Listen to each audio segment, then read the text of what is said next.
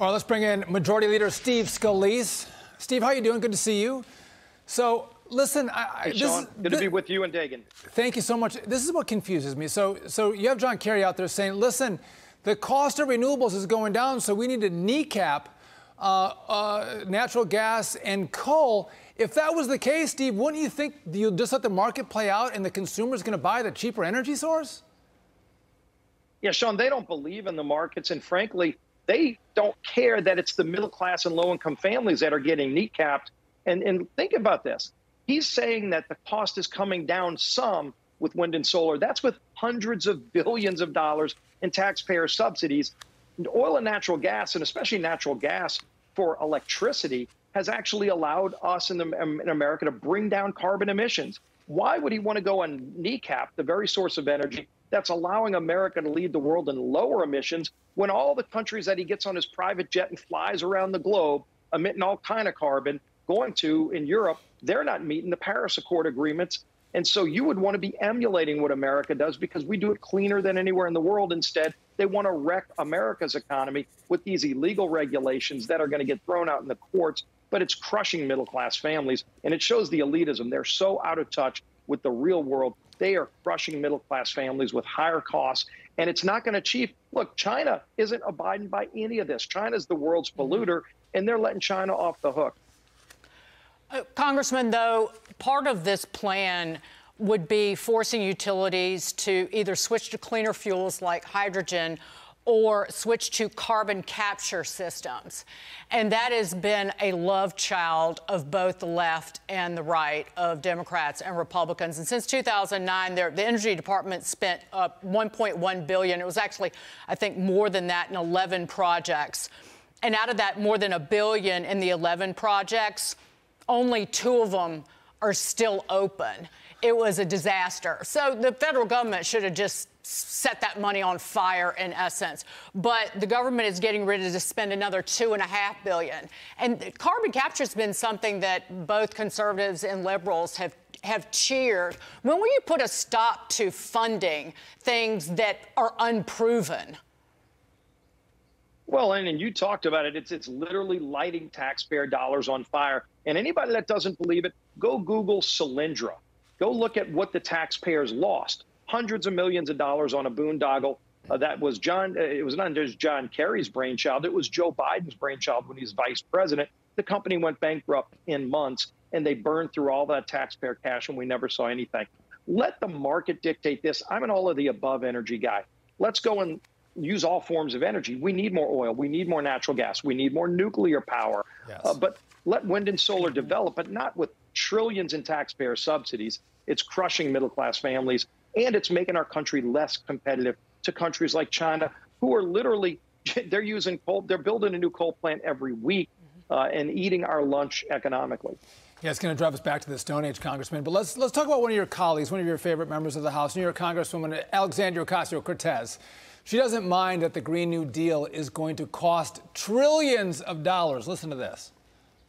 The scale and the scope of what we are proposing is massive, but the scale and the scope of the climate crisis is even bigger.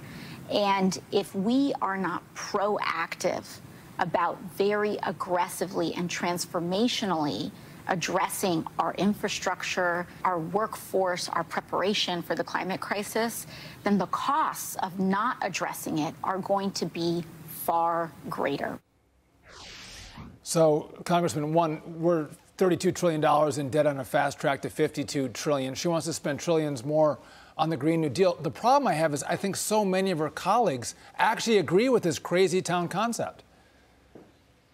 Yeah, and by the way, there is no end to the taxpayer money that they will spend to try to go and run after this green agenda. I call it a red agenda because all of the products, the solar panels, over 90% made in China. The car batteries, everything's going to be an electric car. They want to get rid of the combustion engine.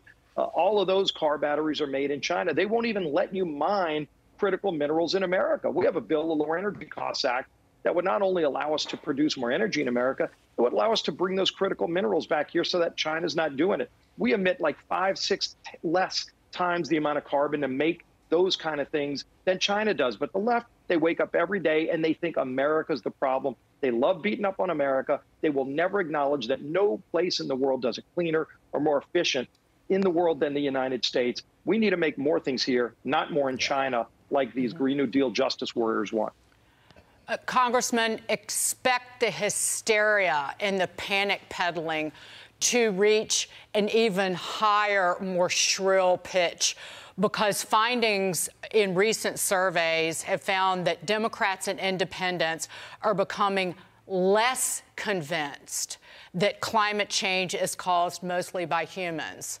So they're actually, fewer believe it's caused mostly or entirely by humans. And so you're going to hear this kind of panic peddling. Do we have the piece of sound from John Kerry predicting climate change is going to destroy crops and homes? Can we listen to that? It's getting hotter. There are going to be more intensive weather events, and it will cost us an awful lot more money. So as that happens, as people see their farms, you know, the crops ripped away or their homes destroyed, you watch the pressure grow. Well, he's going to destroy the farms and the crops. That's the intent. Yeah, Dagan, they have so much disdain for American workers. You know, look, you would think that the stalks are just coming out of the ground in Iowa when they're planting their corn because, you know, of climate change. John Kerry, by the way, is probably the largest emitter of carbon of anyone in the world. He's the climate justice warrior. He gets on private jets, flies to Europe, and they all hang out together telling you how you need to change your lifestyle and you need to drive a little Prius and wear your 3 masks and plug your car into a tree because you don't have real energy in America. You know, he doesn't limit himself. Maybe we could solve some of the problems if we just kept him at home, living like everybody else has to live by these rules. People are sick and tired of paying 50% more for gas, 30% more for household electricity because these so-called fake climate justice warriors are wrecking America's economy. And Xi is benefiting. China's getting all the jobs. Everybody sees what's going on, and they realize that's why the polling is turning away from them, because people have realized this is lunacy. These are the same people who in the 70s said we're going into an ice age. Then remember acid rain. Every plan they have involves destruction of the planet and raising your taxes, and none of what they say ever comes true or works, but they want to keep doing more of it. Yeah, Mr. Leader, I'm going to get your take on this last issue here, because House Speaker Kevin McCarthy is accusing Biden of ignoring negotiations over the debt ceiling as the Speaker plans to bring a bill to the House floor for a vote next week. Actually, that's you who brings that, that bill to the floor for a vote next week. How's that going to turn out, Mr. Leader? It's going well on our side. You know, look, our conference has worked really hard to lay out a plan to address the debt ceiling, but also to address Washington's spending problem. Most Americans get that if you've maxed out your credit card, which Joe Biden has done with out-of-control spending, you don't just give Joe Biden another credit card to max out.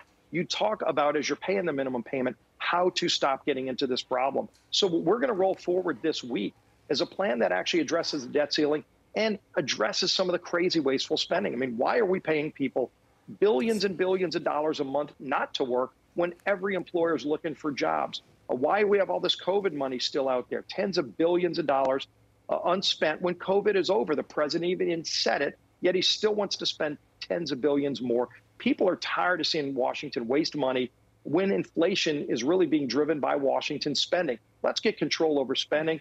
Let Speaker McCarthy and Joe Biden sit at a table and negotiate. Even Democrats are finally starting to say that the president needs to sit down with Speaker McCarthy and negotiate. You're going to see the House take the lead this week and pass a bill to address both the spending and the debt problem. And then let's see the Senate finally take some action. It's time for Chuck Schumer and the senators to do their job and for Joe Biden to stop trying to run the clock out and create a crisis. Steve Scalise, Leader Steve Scalise. Thank you so much, Congressman. Great to see you always.